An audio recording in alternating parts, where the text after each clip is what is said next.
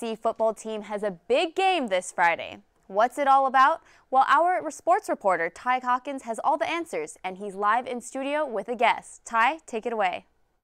Thank you, Lauren. Joining me today is Gary Klein, a beat writer for the Los Angeles Times who covers USC football. Gary, thanks for being here. Thanks for having me. All right, let's talk a little bit about the football team, and they're riding this 3-game win streak, looking to go for 4. What are some of the differences you've seen since Clay Helton took over for Coach Sarkisian?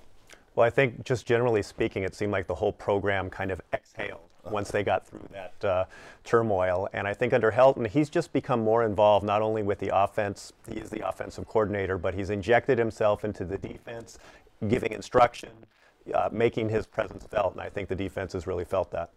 I think they've kind of gained his trust. How do you think they got him? How did Coach Helton get them to buy in so quickly in such a short amount of time?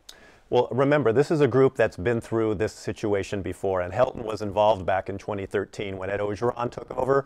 It was a big love fest with the players and the coaches and the fans, and I think Helton took a couple pages from that playbook. He's kind of made it a very family atmosphere and really put the focus on fun, and if you're out there every day, you can see the players seem to be enjoying themselves. They are definitely having a good time around. It always helps if you're winning football games. Juju Smith-Schuster and Cameron Smith were held out of contact drills this week. What's the status on them, and are they going to be available for this Friday's game? Juju Smith-Schuster, of course, against Arizona, played with that cast on his hand and had a big night, a big long touchdown pass. His activity picked up in the latter part of the week. He will play against Colorado. Cameron Smith, the linebacker, they were concerned that he would have a shoulder injury that would keep him out, but he seems to be okay, and he's also going to play.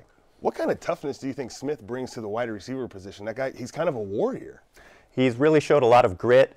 Even talking to former players like Keyshawn Johnson, a former great player here at USC, marveled at his ability to perform. And all those guys, once the season starts, are playing with some degree of injury. But for him to go out there only 5 days after hand surgery and play like he did, I think set, at least talking to the players, set a really good example. And so they hope to emulate him. Absolutely. One last question. If Helton wins out, beats UCLA, and wins a bowl game, now that's a lot to take right there. Right.